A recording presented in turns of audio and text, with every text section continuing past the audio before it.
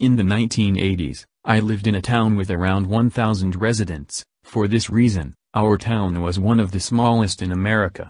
When growing up in the 70s as a teen finishing school, it can be hard finding things to do around the city.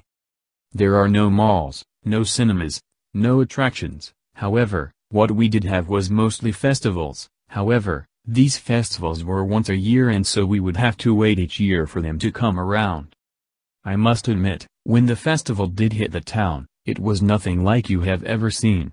The town would make it big, and at night, there was always a band playing. This music was so loud and bassy that you could hear and feel it from the next town over. To say the least, that next town must really hate us for throwing our festivals. We only have 4 festivals with our Halloween being the largest. It was great, the whole town got involved and I would say, the whole town looked something of a ghost town. It was awesome. The best part of our Halloween festival would be the Hayride, which opened around 10 at night. The whole town would come together, dress up in their scary clothes, and scare visitors. The ride would start at the beginning of the farm and go on a 5-mile tour around the farm.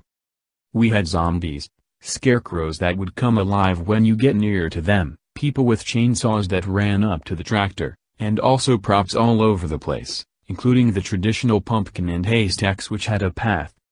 Here at the farm was also a scary maze made from the sweet cornfield. Here it would mostly be ghouls and zombies. It was amazing.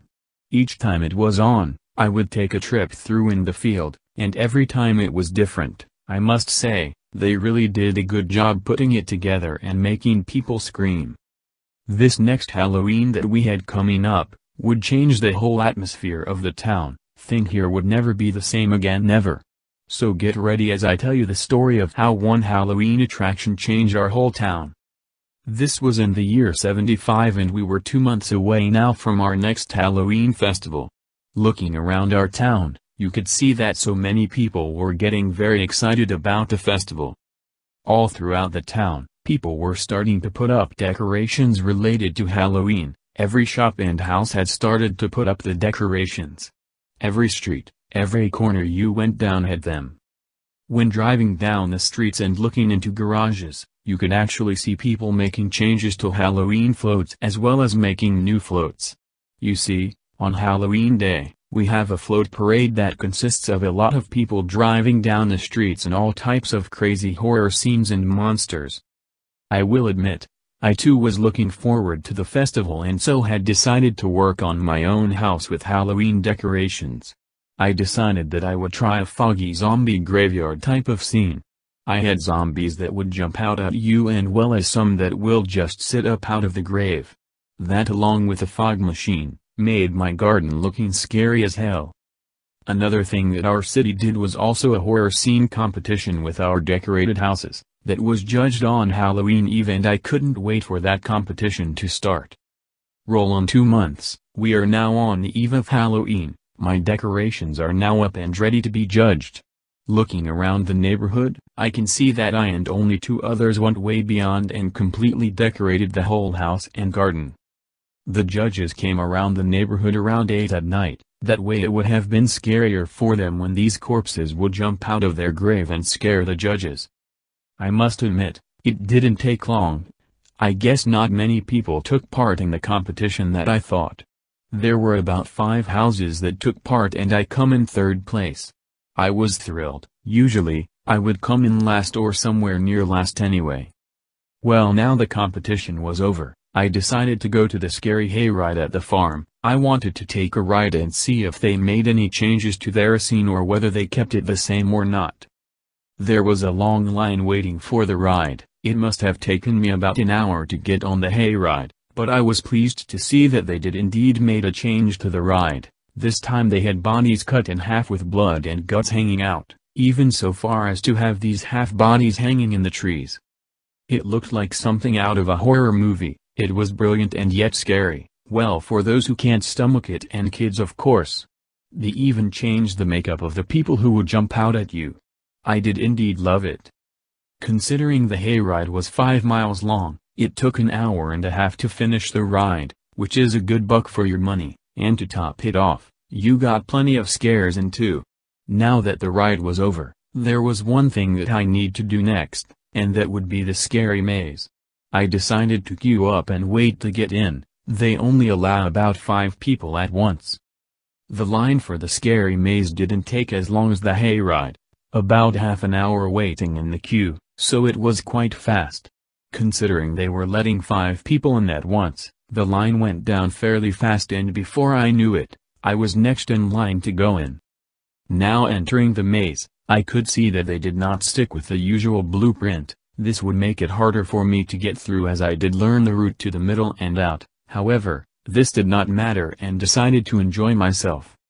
I went around corners, down long corridors, and kept getting myself lost. I was nervous but also loved it at the same time.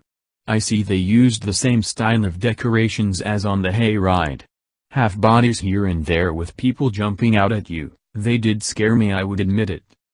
I came to a very long corridor which felt a little different. There was something off about it. I could not even put my finger on it. I decided that I would take my time down this one. It was very creepy and airy. The corridor I was wandering down was extra dark. There was fog, but I could not see any fog machines about. There was also this stench like rotting flesh. If this was fake, then they did a really good job, I thought to top myself. I got about halfway down when I stopped, and I got this really bad feeling in my stomach. Looking up, I saw what I thought was a decoration like the rest, a half-torso hanging in the air with the lower half on the floor. The blood was still dripping. Even I know the fact that when you put fake blood on things, the blood dries up. However, this blood did not. I took a closer look at the body and used my finger to get a dab of blood on my finger. I wanted to look at the blood more carefully. Taking a sniff of the blood, I would say that it was very fresh indeed, like it was put on about an hour ago. This was very strange, but the blood also smelled a little, like it was clotting and starting to rot. I wiped the blood off my finger onto my shirt and take a closer look at the face. It looked very much real. I poked the skin, and at the moment, my heart sank. I knew in my heart that this was a real body, someone that was killed not long ago. I did not recognize who this is, must have been someone outside of town. We did get visitors coming to check out the hayride and scary maze. Now knowing that there was a dead body and a killer could still be on the loose, I ran for my life trying to find my way out. After what felt like an eternity, I managed to find my way out and immediately called the police. The owner saw I was distressed and came over to ask me what is wrong, as he knew me very well. I told him what I saw, and he shut down the attraction straight away. For all we knew, the killer could still be in the maze waiting for his next victim. The farmer decided to turn on the floodlights he set up around the maze. He did this in case someone would panic and could not find their way out. The police showed up and I told them about what I saw. They went into the maze to take a look at the body and to also see if they could find someone hiding out from them. I hate to say, they did not find anyone, and so the murder went unsolved, waiting for the next Halloween to strike again.